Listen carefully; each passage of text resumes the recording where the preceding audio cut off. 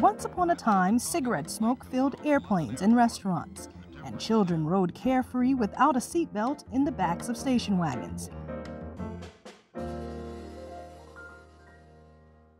This is In the Loop. I'm Bianca Fascini in for Christian Bryant. In most of the nation, school is back in full swing, and with it comes the debate on whether to have students and staff mask up or not. At least 8 states have approved legislation or put in place executive actions to prevent local schools from enforcing a mask mandate, against the advice of health officials. What the science tells us clearly is a few things. It tells us that if our kids are old enough to be vaccinated, that's a powerful pathway to reduce their chances of getting sick or spreading to others. It tells us also that masks work to reduce the spread of infection. Several school districts have pushed back on state-level bans on mask mandates, choosing to disregard them and require masks on school property. But sometimes we've got to do something that's greater for the community. Isn't that the least we can do for our children? If it saves one life, 10 hospitalizations, isn't that the least that we can do? It's a tricky situation for elementary schools, especially since vaccines are only currently approved for kids over 12. That's almost 50 million Americans who are not eligible to get a shot. This week, more than 8,000 students in just one Florida school district are currently isolating or under quarantine. Even as the number of COVID cases continue to rise there, the State Board of Education is investigating districts who enforce the state's no mask mandate policy. If the board finds a district is mandating masks, they may withhold state funding, including teacher and staff salaries. In a move to counter those state penalties, U.S. Education Secretary Miguel Cardona told both Texas and Florida governors that school districts can then use COVID relief funds if they're sanctioned by their state for enforcing mask policies. The showdown between federal and state governments over masks in schools comes at a precarious time for kids in COVID. According to the American Academy of Pediatrics, more than 120,000 kids in the U.S. tested positive for COVID last week. That represents 18% of the weekly cases reported. The Department of Health and Human Services reported a record high on Saturday when 1,900 children were hospitalized. And now tens of thousands of students across the country are quarantined after going back to school in person. More vaccines for children could diffuse some of this debate around masks in schools, but the FDA says vaccines for kids may not be available until midwinter.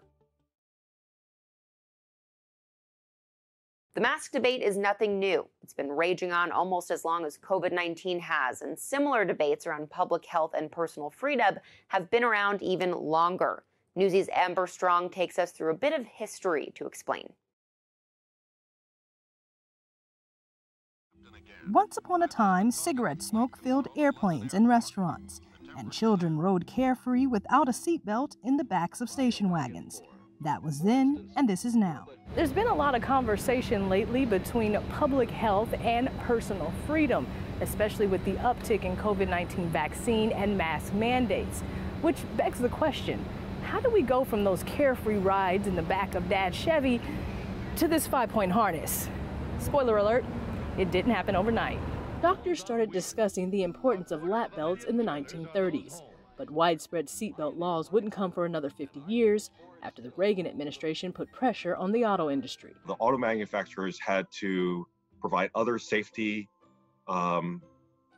precautions like side airbags unless X% of the states actually implemented seatbelt laws. So that actually gave motivation for the manufacturers to go out and campaign for seatbelt laws. So the government pressured car makers, who pressured the states, and you ended up with cool ads like this one. Just give it a click. Click it or ticket.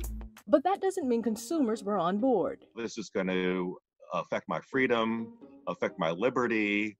And it's funny to think about that because nowadays people don't think twice about putting on a seatbelt. Now, nearly all states have some kind of seatbelt law and additional laws for children, except New Hampshire, where even today, adults are not required to buckle up. But the arguments here echo another freedom versus safety debate. You see how easy it is to keep a man happy? Why not give your husband a carton of Philip Morris cigarettes? You wouldn't see an ad like this today, but it took years of research before the federal declaration that smoking was a problem. There was a very strong relationship, and probably a causal relationship, between heart disease and cigarette smoke. That report was followed by warnings on the size of smokes and ads pulled from TV.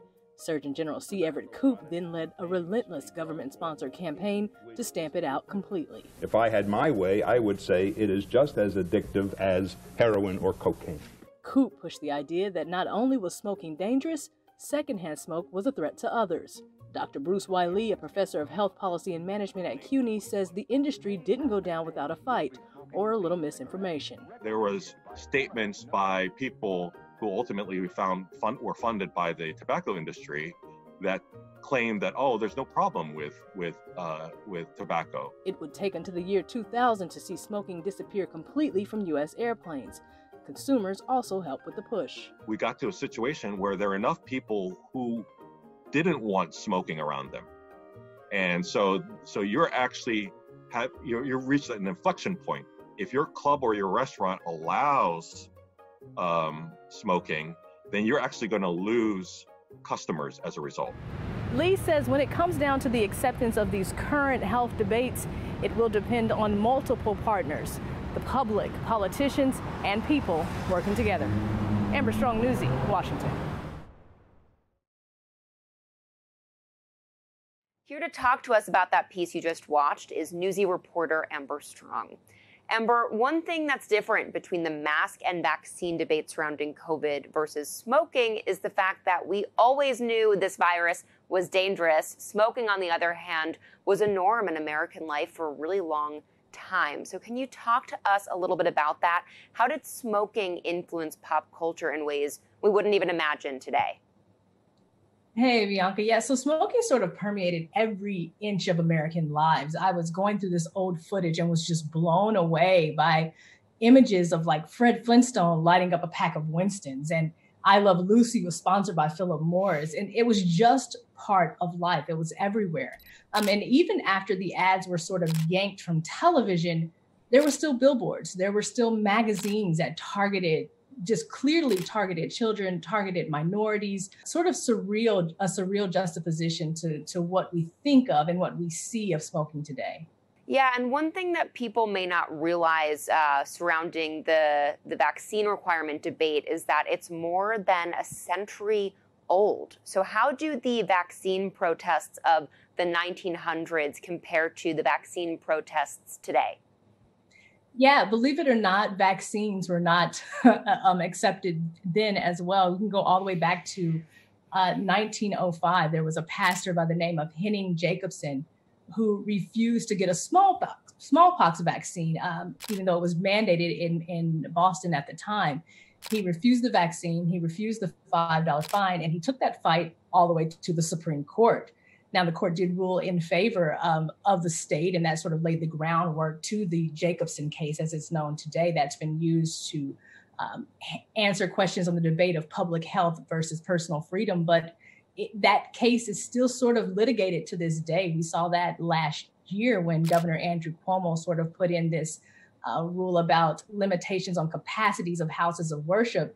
And the Supreme Court stepped in and said, hey, Jacobson is not a blank check. You have to sort of lay the groundwork for exemptions in certain cases. And so it's very interesting. A lot of the legal minds that I've read or people that I've talked to said that as these vaccine mandates go out, we can go back to 1905 and try to lean on Jacobson, but states and local governments are going to have to be careful in how they do it.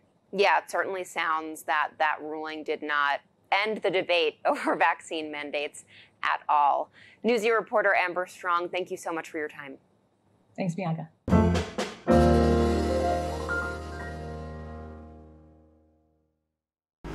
We take a step away from the noise and spin to really hear the stories that need to be told.